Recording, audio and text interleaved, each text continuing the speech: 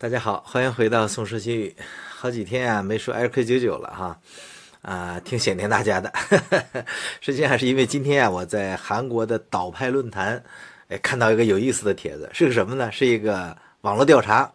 当然这个调查呀，它是没有普遍性的啊，但是很有意思啊，给大家看一看。这是这个调查内容，看到了吗？这是韩文的，这是我翻译过来的。大概的意思就是说呀，如果 LK-99它不是超导，你会怎么样？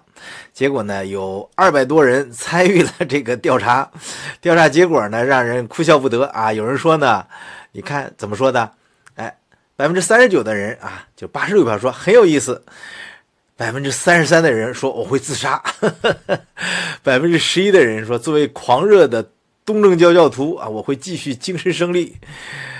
那11%的人说呢，我会到这个量子能源研究所，他的视频下边给他留言，留恶评啊，差评。6%的人说，哎呀，我可能会得精神疾病啊，继续骚扰周围的人。这个事儿呢，就是很有意思在哪儿呢？就是这些人是什么人啊？这个岛派论坛啊，就是韩国的一些喜欢这个史文超导的这个科普也好啊，或者是炒股票的股民啊，他们的一个比较集中的爱国的这么一个地方啊，号称呢就是等着 APL 发表啊，或到达最后的胜利啊，到达这么一个关键点。APL 呢是一直发不了 LK-99的论文，所以他们就很失望啊。前面我们也介绍过，说这个韩国网民认为啊，韩国必须要震惊世界的突破才可以。这个小调查其实也是有很多搞笑成分的啊，但是我相信啊，这200多人里边，一部分是科技爱好者啊，就像我们这些民间复现的科普的这些博主啊，差不多的，也有呢可能是股市的股民啊。这个事儿在韩国呀，因为这个 LK-99史文超导啊。引起了股市啊好几次大的波澜，那很多人倾家荡产倒不至于，很多人是赔了不少钱啊。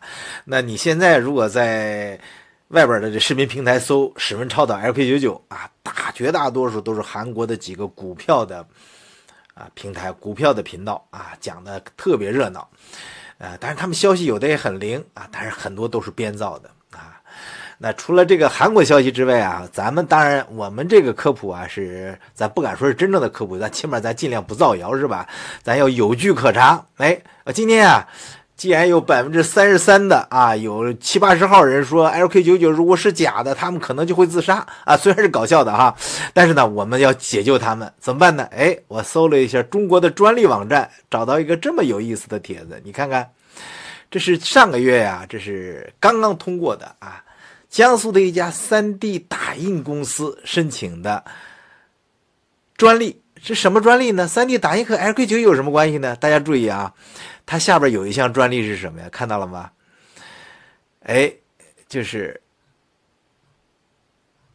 把这个铜啊，就是所谓的这个铜和铅磷灰石用极光烧熔啊，用它的这个 3D 打印的方法，我们看一下啊，这个具体的论文在这儿呢，看改性铅磷灰石的制造方法，这是2023年8月28号就注册的啊。这个专利呢，他们申请一种改性的铅磷灰石的制造方法、设备和系统，包括提供铜纳米颗粒和球形的铅磷灰石粉末颗粒，按照预设的结合工艺填入增材制造设备，以及在粉床上行经平铺的原料粉末，控制极光速沿预定扫描轨迹运动，以熔粉床上相应位置的原料粉末，层层叠加成这个改性的铅磷灰石零件，以及将成型后的改性铅磷灰石零件进行战火处理，得到最终形态的改性铅磷灰石。那通过本申请构建的改性铅磷灰石，纳米铜颗粒分布更加均匀，而且通过铜纳米颗粒的均匀分布和热处理引发的晶格改变，旨在促进铅磷灰石材料导电性的改善。有意思了啊！通过调整晶格结构和元素站位，可以实现改性铅磷灰石材料的导电性的增强。你看看，是不是？你可以把它当成一个 LK-99的替代产品嘛。那你改善导电性能，那电阻成了0了，也是叫改善，那不就超导了吗？这家公司啊非常有意思，我看了一下它的官网，它是做什么的呀？它是做这个3D 打印设备的，并且呢，它的设备啊现在已经有比较这个叫成型的设备了，应该说它能做什么呢？它能做这个薄膜。我给大家找一下这个网站啊。它是有个设备的，回头我贴到这个视频里边吧。它能类似于就是那种薄膜，它能做出来。你看它这是2023年8月28号申请的专利，那现在状态呢？我们看一下啊，它的法律状态，我们看一下它的法律状态，看2023年11月28号实质审查生效。就这个专利呢，大概其它已经通过了，就是中国呢已经申请了一个改性铅磷灰石的超导薄膜啊，那人家没叫超导啊，叫增加导电性薄膜的生产办法，连设备带工艺都生产了，并且呢，他们还关于这个极光的晶体啊、制造啊都有相关的专利。这家公司呢。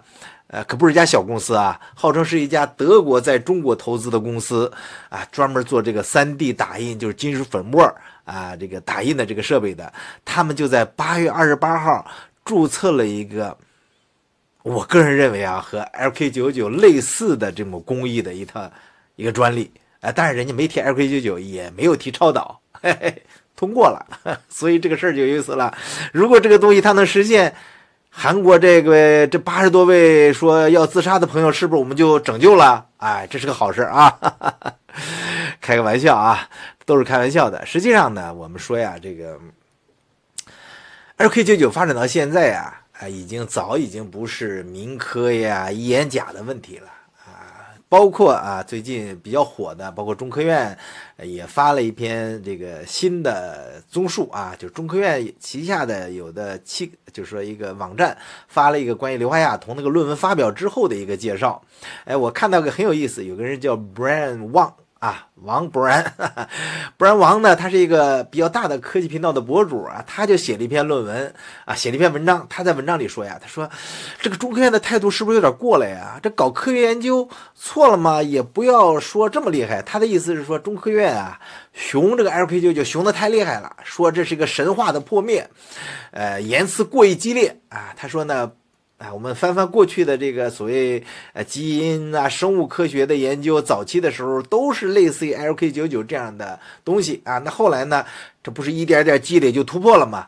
他在为 LK-99抱不平他的意思是中科院你我们批得太凶了，并且呢，是不是硫化亚铜像起的作用还是有争议的，不要是因为你发了一篇正刊的论文就认为就是这样的我这是转述他的观点不代表我的观点，我只是说他是这么说的。实际上这个事儿你要说硫化亚铜没道理吗？硫化亚铜像在这个 LK-99里边可能起了一定作用，起码从目前的论文来看，就是2307.12037V2版，你看李世培的论文号我都记得清清楚楚的这脑子里记得这个论文看起来大家都没有复现。那有的人研究就说硫化亚铜在里边可能起到作用了，这个也是基于过去知识的积累就是这些普通知识的积累得出的结论也没错。那位 Brian 王他替 LK-99抱不平，他也有他的这个从他的角度来说呢也没错。实际上这个事儿就是发展到现在呢，我觉得 LK-99之争其实就是我们平常的这个科技突破，大家其实心知肚明但不愿意说破的这件事儿是什么呢？就是我们普通知识的积累和科学突破之间它有时候并不成完整的线性关系。你说这个意思就是什么呢？比如说我们从呱呱坠地是吧？什么都不懂光着屁股来到这世界，到最后呢穿上了光鲜的衣服，有了丰富的知识人前人物可以1516的是吧？成了科学家成了大知识分子成了有能力的企业家等等等等。在这个过程中，普通知识的积累是相当关键的，当然也有人脉在某些国家人脉可能更重要，关系更重要。这个普通知识的积累呢，它就确实为科学它奠定了一定的基础。你在任何一个科学领域这些我们说啊，就是属于主流的知识，就是普通知识，都是过去科学家啊通过大量的实验和观察积累下来的这些知识。这些知识呢，就构成了基本的理论和技术基础。没有这些东西啊，你很难进行高层次的发现和突破。但是，当你知识积累到一定程度之后，科学家可能会在这个基础上提出新的假说和理论。你比如说牛顿是吧？他就在开普勒运动规律基础上提出了万有引力的理论。那这种从普通知识到科学突破的跨越，会产生划时代的影响。但是我们想想，这种突破它是一个线性的过程吗？有那么多科学家，为什么都没陷过去，让牛顿陷过去了呢？牛顿首先他确实是他已经站到了主流，或者是掌握了已有的这些基本的知识，甚至更先进一步往前推进，一步一个脚印儿，仅仅站在巨人的肩膀上可能还不够。因为什么呢？因为最后的突破它往往不是一个线性的苦练，有量变到质变这么个过程。科学的突破往往不是量变到质变，有时候这个阿哈灵机一动，大家阿基米德那个阿哈灵机一动是吧？还有这个某种灵感的突然的乍现，它才是突破的一个很现实的一个条件。很多人一辈子搞学术都没有建树，或者是愣靠普通的论文堆到个教授，甚至堆到院士也有可能。但是有的人机缘巧合他就突破了。所以普通知识到了最终的时候，这个闪光点往往来自于灵感、直觉，甚至主观的这些思维活动。很多的例子表明，就是这种灵机一动以后他看问题的角度完全不一样了，都形成了理论或者整个范式的重大革命。这就可能和我们大脑的这个左右脑的这个联想能力，大脑的这个联想能力和右脑的这个思维方式有关。那么在这个线性积累知识的同时呢，大脑可能在下意识的进行着不同概念和见解之间的这种交叉联系。当内在的联系和外在的问题达到契合的时候，科学家的灵感就会爆发出来。所以这个苦功普通知识的积累那是必要的基础，但是最终要取得突破，仅仅靠一条路的是不够的，还需要更为主观和这种怎么说呢？机遇的这种灵感。如果没有这个东西要突破重大的突破也是很难的。有的科学家一辈子也没有建树，有的人呢就在最后一刻产生了重大贡献，是吧？还有一个我觉得就是动手能力。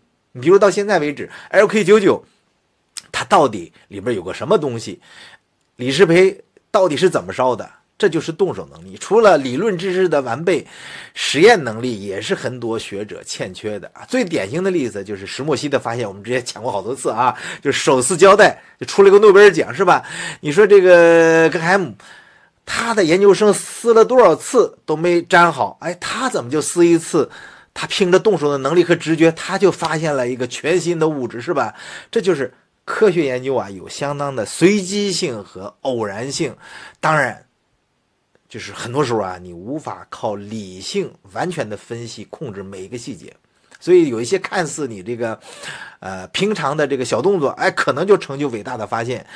这就是什么呢？我们在平常的时候要保持足够的热情，时刻准备抓住可能出现的机遇。所以 LK-99其实对于科研人员来说就是这么一个机遇，可能就是个翻身的机会。你比如现在的主流超导研究就是拿那个金刚石针使劲压嘛，几十 G 帕的使劲压，然后不停的压，不停的换材料。